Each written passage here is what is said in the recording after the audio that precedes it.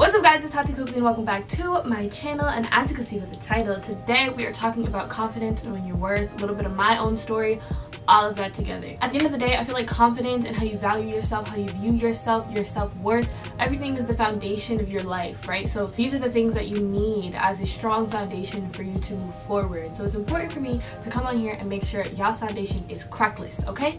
Crackless. And this video was sponsored by Victoria's Secret Pink. So, see it? That's why I threw on one of their zip-up hoodies today, because I just want to be in a comfortable mood talking to you guys about this. I want you guys to feel comfortable with me. This is a safe space. So Pink is standing for mental health and partnering with the JED Foundation. You might be asking me, what is the JED Foundation? What is it? Well, the JED Foundation is a leading national nonprofit that supports the mental health of young adults and teenagers. So Victoria's Secret Pink is also posting tips, videos, experiences, resources, all of these things to help break the stigma and start the conversation. VS Pink has also sought out help from experts and professionals to help us make mental health care in general just more accessible to our communities. They're also providing free resources, and they are committed to creating a positive mental health environment to nurture themselves and their team members. VS Pink knows that the struggle is real for us sometimes, okay? We have work, school, relationships. A lot of times with the self-doubt that can come with all of these things, it can really bring us down. But you are not alone. You have me, and that's why we are partnering to make sure that you guys have a community. This is why Pink wants to share and amplify the stories of young people like you guys who have overcome obstacles and failures and so much more, to find the truth out that you are unequivocally enough. And I've had to go through this myself, and that is what we're going to talk about in today's video. How I got through it, how you can get through it, how you can get to your most confident, strong standpoint, because I want to see you guys win, and win again. So before anything else, I'm here to remind you that you are worthy and you are enough. Let me say it again just in case you didn't hear me. You are worthy.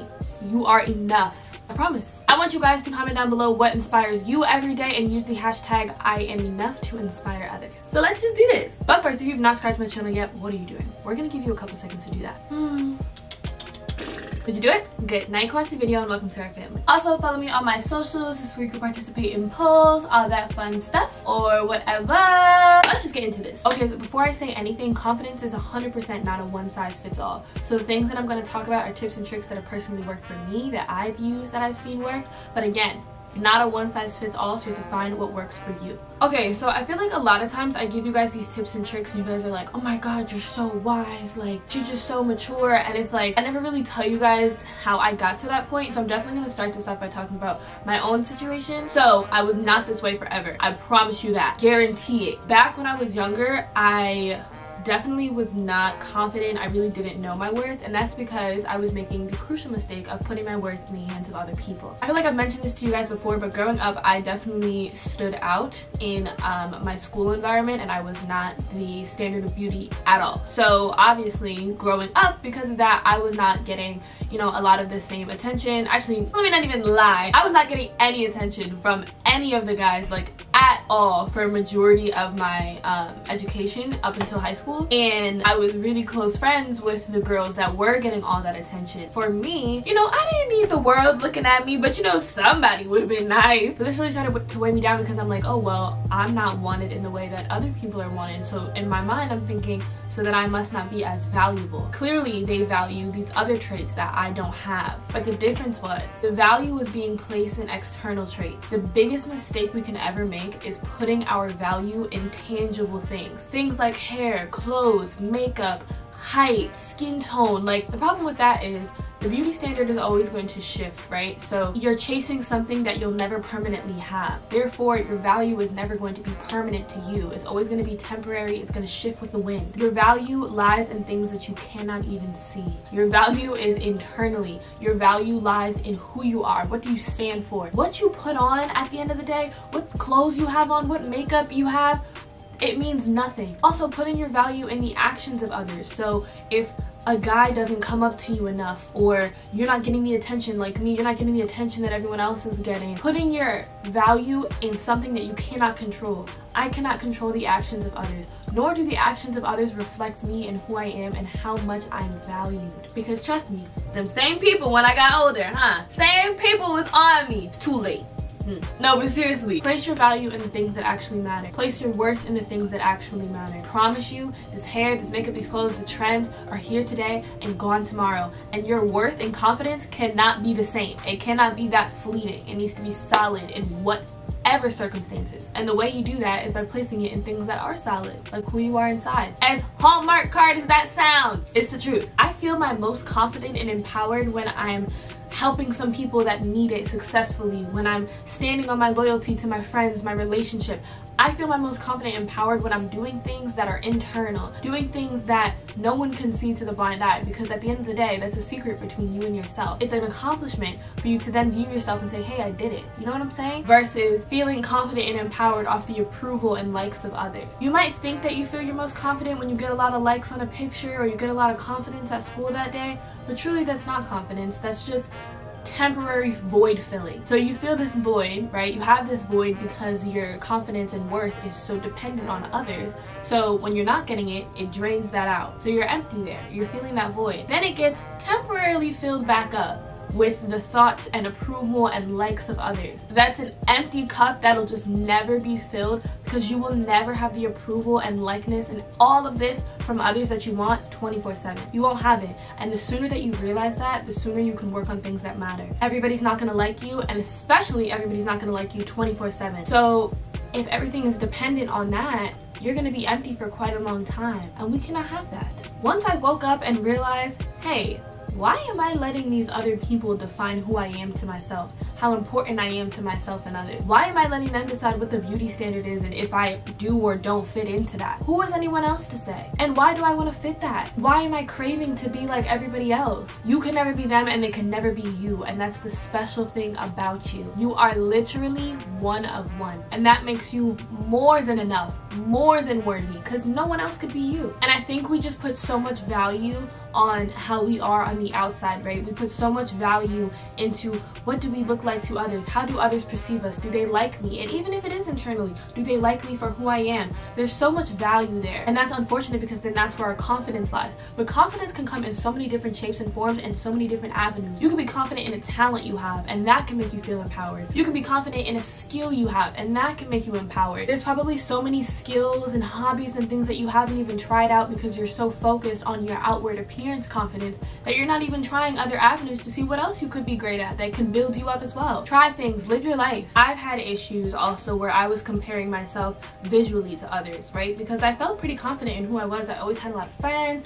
I felt pretty confident in who I was as a human being, but I wasn't confident in how I stood in comparison to the girls next to me, right? I had a best friend who was the complete opposite. I'm telling you guys this because you may identify with either one, but she wasn't confident in who she was on the inside. She was confident in her outward appearance, but she felt like she couldn't stand in comparison to others who were more outgoing than her, more funny than her, anything like that. She felt unfulfilled in that area. And I've told you guys this once, and I will say it again and again and again. Comparison is the biggest thief of joy, because no matter how you imitate somebody else, or what hairstyle you do, or what joke you try to tell, you'll never successfully imitate somebody else, ever. And it's impossible for you to be somebody else. So the best thing for you to do is to try to be the best version of yourself. Stop trying to be funny like the girl next to you, or outgoing like the girl next to you. Stop trying to do your makeup like the girl next to you, or your hair like the girl next to you. Be the best version of yourself and watch how you flourish internally, externally, everything. And it's so natural to naturally compare yourself to those around you, especially with the competitive nature of our society. But this is where self-awareness and self-control comes in very clutch. When those feelings come up and you're feeling that comparison, or you're feeling that insecurity because of those around you, when that starts to come up,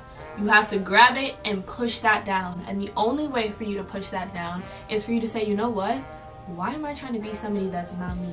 Take that feeling of inadequacy and that feeling of low self-worth and low self-value and do something to fill it. What are you good at? What makes you feel empowered? What makes you feel happy with yourself? What makes you feel worthy? Go do that. Fill the void with your own cup. Pour into yourself. Stop pouring your thoughts and attention into everybody else. But also, sometimes if we suppress those feelings too much, they'll kind of bottle and explode. So it's very important for you to be open and honest with somebody that you trust, or even yourself, with a journal, something like that, where you can just be open and honest about the feelings that you're having. Sometimes verbalizing or even visualizing the things that we're feeling can really help us process why we're feeling that way and how we can stop feeling that way in the future. Also, I told you guys this in my other video, making lists, making gratitude lists. What are you grateful for that you have? What do you feel confident about in yourself? I think a lot of time we spend so much time focusing on what we don't love that we miss all the things that we do love about ourselves. And make sure you are focusing on the things that you love about yourself that are internal. Take the focus off of what you look like, because at the end of the day, that is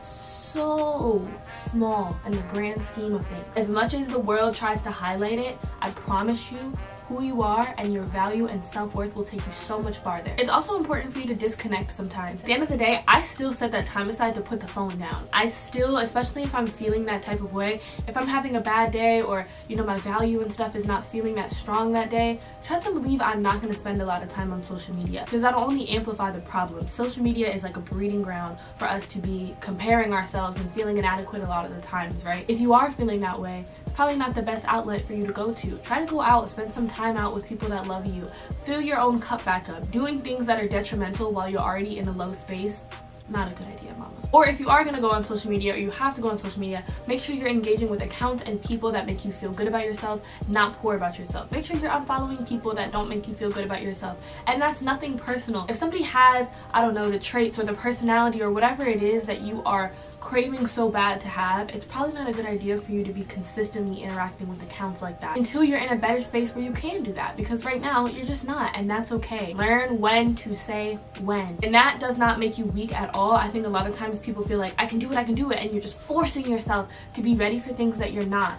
Know when to say when. Know when to say no, I'm not ready. Being able to say these things about yourself makes you the farthest thing from weak. That makes you extremely self-aware, which is strength. You know how hard it is to not want to go creep on somebody's page, to not want to keep interacting with somebody that makes you feel bad about yourself, because we get addicted to those feelings. Sometimes it's fun to feel that way, now isn't it? Let me get in, y'all. Sometimes those feelings of self-loathing and indulging in poor behaviors that you know are making you get deeper into that hole, sometimes that's addicting. Sometimes it's like, I want to keep feeling this way because it's harder for me to crawl myself out of this hole. But I promise you, as hard as it seems, you are more than capable of doing it. If you've always self-loathed and you've always spoken negatively about yourself and you've always kind of felt your self-worth being low, that's all you know, so you're comfortable there. So it can be very scary for you to have to experience something else. If you've never experienced self-positivity and self-love, it's very scary to have to do that all of a sudden. And it's uncomfortable. As hard as it seems and as uncomfortable as it may feel for you to keep trying to put yourself in spaces that you've not been in before, it will be so rewarding for you. I promise the positivity and the love that you have for yourself will carry you right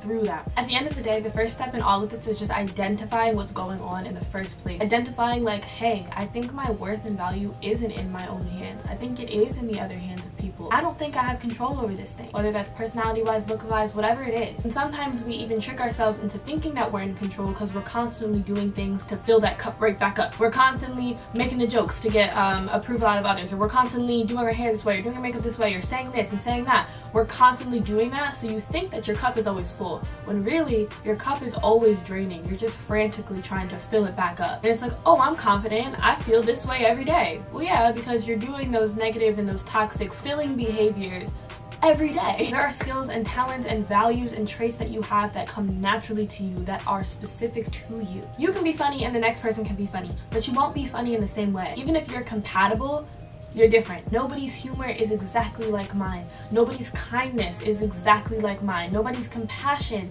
nothing. What makes us special is not whose hips are the widest, or whose hair is the most voluminous, or who is the funniest in the room, or who is, I don't know, the wittiest. None of that is what makes anybody special, and nobody is better than the next because they have those traits. I promise, because you have traits that make up for things that they don't. Once again, thank you to VS Pink for sponsoring this video. It means the world to me. Make sure you guys go in my description box below and check out all those great links that can help you out in your mental health journey as well. So I hope that helped you guys out a lot. I feel like these are the things that have definitely helped me, and I hope they can help some of you for sure. But before we close this out, you don't have to give a shout out of the week. This week's shout out goes to Ari Roseman. There's her page. I saw your comment on my last video and it made me laugh, so I just want to let you know that I love you so much, and that will never change. Alright y'all, so make sure you like, comment, share, subscribe, turn push notifications on. You got a lot to do, you better get to it. And I will see y'all in my next one.